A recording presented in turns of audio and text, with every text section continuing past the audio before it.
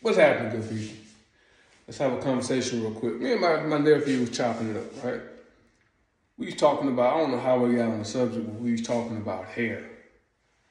Cause I think I sent him a video of a dude that apparently had part of his locks fall out and it was dyed. And he was showing how don't do it. Don't put all the chemicals in your hair, whatever the case may be. And he pulled it apart. And so that got us just spinning and talking. And cause my nephew and my son got 2-strand twists that they swear they're gonna let lock up, but we'll see.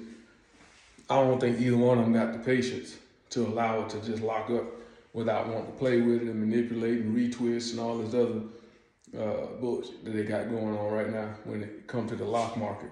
But anyway, that got me talking about some people giving the advice. There's a lot of the old heads. I say old heads, but I hope they're not in my generation. I think they're a generation before me, but because I don't hear too many people my age talk about it. But talking about not washing your freeform locks or your locks for months at a time. This lady talking about, though, she wash her hair 3 times a year. You know what, lady? That's good on you. Because there ain't no way in the entire hell that I could be able to go a week without washing my hair. I've tried it. And I end up driving myself nuts with all the scratching and itching and everything else that go on. Because my hair gets extra oily. And all that buildup and not buildup really, is sebum, a natural oil. I produce a lot of it in my head. And to just let that just sit there on my scalp for 3-4 months at a time, it's not feasible for me. So, here's Stu's advice. Anybody out there starting or wanting to look at starting this journey, listen to me. I've tried it all, man, when I first started. I started it off out of the military, so my hair was real short. I didn't know which direction I was going, so I tried all the shit. And my sister-in-law put, coconut oil? I think it was coconut oil in my hair to try to start my locks. Boy, that shit drove me crazy. Within 2 days, I rinsed it all out, and I ain't turned back. Right? I rinsed it all out, washed my hair in a circular motion, and then when I rinsed it in cold water, I continued the same circular motion every single time. And this is the byproduct. You ain't got to do all this stuff, man. Y'all be trying to do too much. And you taking the freedom out of the freeform locks, baby. Just keep it simple. We ain't got to do all this, right?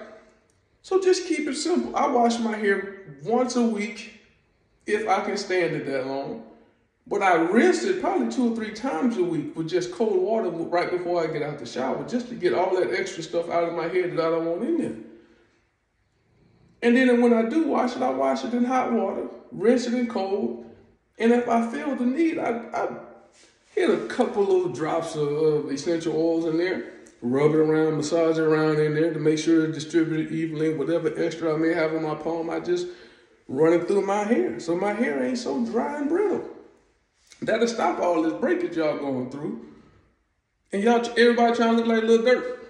And you're going to end up looking like Lil Wayne or Stevie or damn Snoop. Y'all might want to look him up. Because that's the thing I challenged my nephew to do. And he still ain't produced me one picture, nephew, or one video, nothing, of somebody with freeform locks having a lock just fall out from thinning and breakage. It ain't going to happen. That's like saying a tree just going to fall over outside without it being diseased. Freeform locks don't go through all that manicured, pretty boy, pretty girl stuff that y'all be going through. You better stop it and be free. Holla at me, nephew. I'm still waiting on my video on my pictures. I ain't forgot about you.